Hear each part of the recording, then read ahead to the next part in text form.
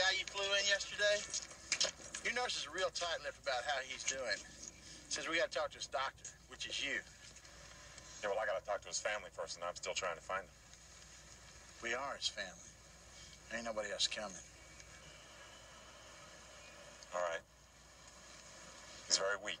He's got a high fever. He lapses in and out of consciousness. I've looked at his lungs, his blood, his urine. I've tested him for energy. And no energy? It's my front, but we're here for business. Sergeant, I had a complaint from one of my lady guests. So I walked in the wrong room. How's I supposed to know she's taking a bath? Besides, I'm the one that should complain. She had a rotten figure.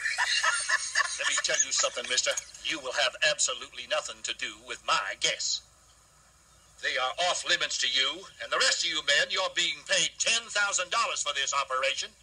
You pull another stunt like that, and I will have you put back in the cage where you belong. Hey, I just heard there ain't gonna be no stripper tonight.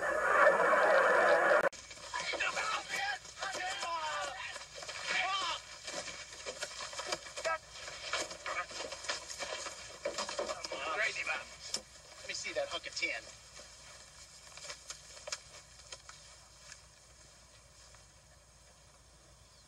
Oh, that's nice. Yeah. Official Q-Man. Here's dog meat.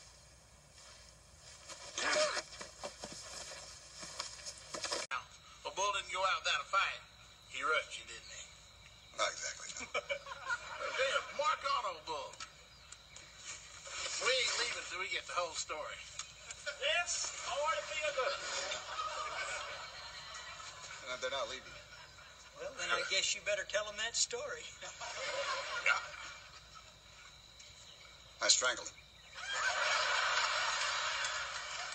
Yourselves. Virgin territory. Come on, Farmer. We were taking 200 and 300 a week from those guys. I hold you partially responsible for this cowboy still being alive. This was your acreage. You're the overseer.